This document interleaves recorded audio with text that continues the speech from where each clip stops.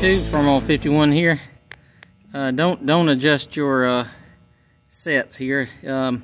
We are upside down. Working on an International 215, an early, well, mid production, probably 215 plow, judging by the decals. So what I'm doing here is, if you can see there's a little arrow on this nut, and this is a, I think they call it like a cam bolt or something. I'll put one in the description and show you. But what I'm adjusting this plow for plow days, and if you, well, it's hard to tell, but this one here is set aggressive. As you can see, it's pitched. It plows upside down, so you'll have to adjust. Bear with me here, but it's set aggressive. And this plow here, I have set it from aggressive to normal. And let's see. And you can see here on this, I ain't got the video ready for this plow yet, but this here. So you put the arrow in the down position for normal, and in the up position for penetrate. And there's a little cam. I'll put a picture of the bolt in there, what it looks like.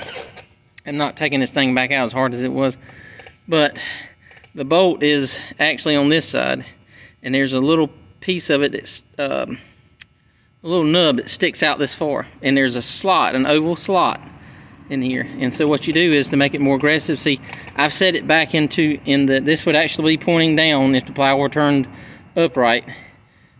So that would be in the normal position.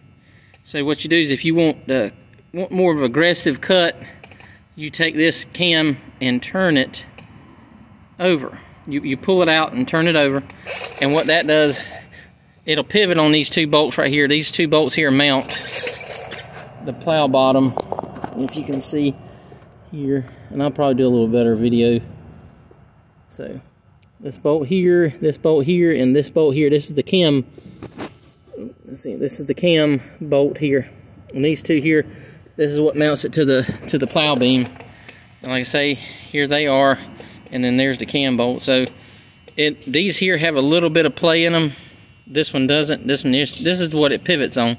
This one has a little bit of play in it. So when you have to loosen all three, like I say, pull that one out just about 1 inch, pivot the bottom whichever way you want to go, and then put the cam bolt back in, and then tighten these two here and back down, and the cam bolt. So that's what I'm doing now.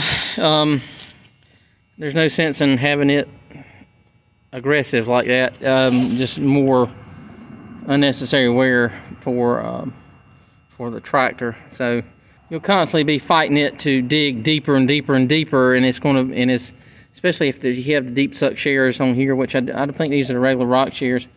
But anyway, yeah, we're doing some maintenance, and we got coulters to put on it, mounting them up here, and then the other one will go right here.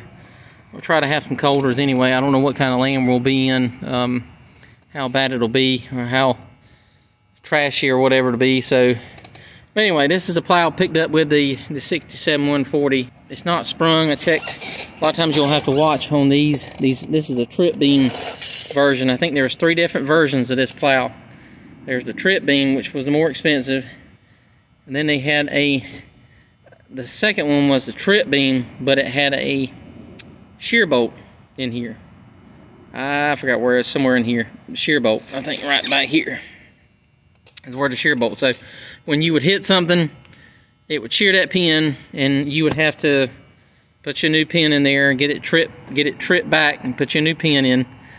This one here, you back up and it'll click back into place. And then they had a rigid beam in this style here. So it had this style of beam that went and connected to here. So I've only seen 1 or 2 of those before, even though I'm sure they were a cheaper option. But I've still, most of the time you see these trip bottoms here. And if you had a rigid beam plow, you're supposed to have the spring mount on the fast hit. So, all right, but that's just a little bit on the doing some plow maintenance here, and these shears here, they're wore down quite a bit, as you can see, and they're a little rusty. It's been sitting in the dirt for quite a few years, but it'll be fine. They'll shine right up here before long, and my heel back here is in good shape. Let's say get the colders on. I may, after this plow day, I'll probably change these out. I've got some Case IH, new Case IH shears, and I'll probably put a, I probably won't place a Moldboard yet, but anyway, that's that. So that's how you adjust the aggressive or normal cutting for the plow. So, and I guess if you got a big enough tractor to pull it, but the 140 214s, I think is what this is. This may be 212s. So here's a 12-inch bottom. As you can see, this is how you measure check your width here. This is your cutting width. It's 12-inch bottom. So this has got the 212s on it. Anyway, that's it. Like I say, that's how you do. You take that cam bolt out and get those other 2 bolts free. Rotate, put it in the down position for normal, which would cause it to pitch forward a little, pitch down a little bit. And then if you want to cut more aggressive, you can turn the cam bolt the other way and make it into the up position, and it will cause it to cut more aggressive, which in the up position, and it'll cause it to turn down more, which would put that point in the ground and make it cut more aggressive. So, but anyway, I know it's probably not the best explanation, but I'm tired. I'm ready to go home, and this is it. So I'm just doing a little plow maintenance for the plow day Saturday, so March 25th. All right, thanks for watching.